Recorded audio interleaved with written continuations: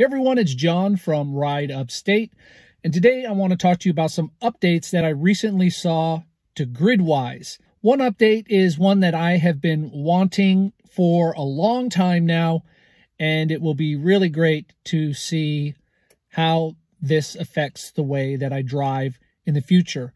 Now, I have to admit, I haven't really been following Gridwise's app development for a while, so I'm not really sure when these updates came out. But I just want to talk to you about all the ones that I noticed. So we're going to open up my Gridwise app here, and we're going to take a look at what I'm talking about. And the very first thing that I noticed when I opened up the app this morning to just kind of take a look at it, see how much it had changed, is that now the nearest airport to me is listed.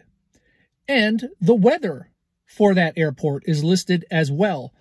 So one of the things that was really difficult for me with using Gridwise is being in upstate New York, the nearest airports were either in New York City or in Boston.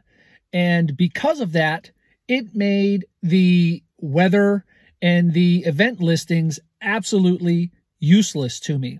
So what I'm hoping to see in the future is that when the concerts happen locally and when the horse racing season starts up, that's going to show up in the app. But I was very happy to see the weather and the airport listing, which I'm scrolling down here now.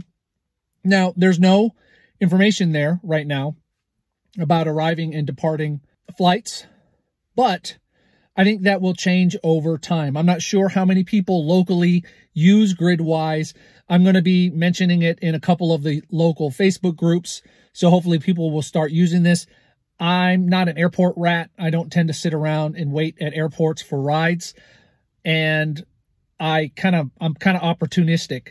And during the summer, when I'm typically giving rides, it's to the airport.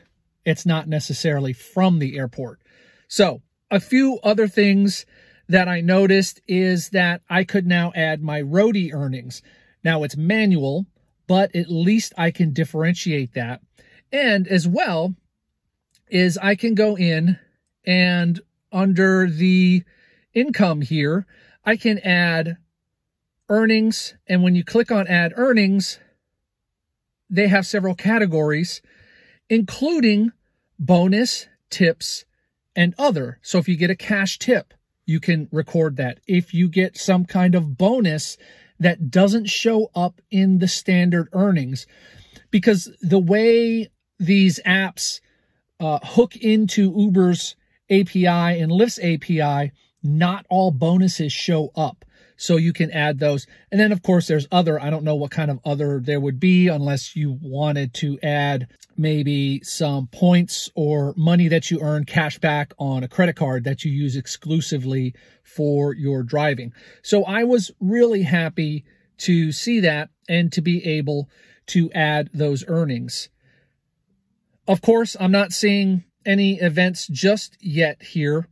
I did notice, so if I switch to New York City, and I switch to that market, and what we should be able to see, so now you can see the arrivals and the departures, and looks like maybe, yeah, so there's no events listed. If I hit view all events, again, it's showing some days here. You can see the dots, and you can see some of the events here. So Billy Budd at the Metropolitan Opera, and Hawks at Nick's.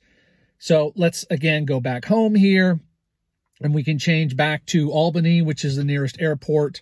And so here we go. Now we got some events showing up. We have a hockey game, Albany Empire, Arena football. So Ontario Bandits versus the Albany Empire. We got the Siena College commencement, which is actually happening tomorrow. And let's see, what else have we got? View all events. So not bad. If you'll notice, the dots there are indicating how busy they expect that it will be from that. I'm really glad to see that. I'm happy to see these improvements. This was something when I first started using Gridwise, when it became available nationally, it was the very first thing I mentioned to them, that needed to be improved. You can't make an app like this available in all of the US and not have it at least showing weather and airport information for airports in the area. And it took them a while, but they finally got to it. I have not used the driver taskbar yet. I'd be interested if you are using Gridwise. If you've used the driver taskbar, let me know. One of these days, I'll test that out and do a little deeper dive into that. But I'm really happy, again, to see the airport and the weather information in there. It's going to help people in this market, in the upstate New York market, that are near these airports in Syracuse and Rochester and Buffalo and Albany. It's going to help them plan a little bit better. And I will be making sure to share it in the Facebook groups that I'm a member of. So I appreciate the improvements that you've made, Gridwise. I appreciate that you listen to us as people who use your product. And I'm looking forward to testing this out a little bit more. My name is John from Ride Upstate. I want to thank you for watching this. If you like this kind of content, please hit that like button.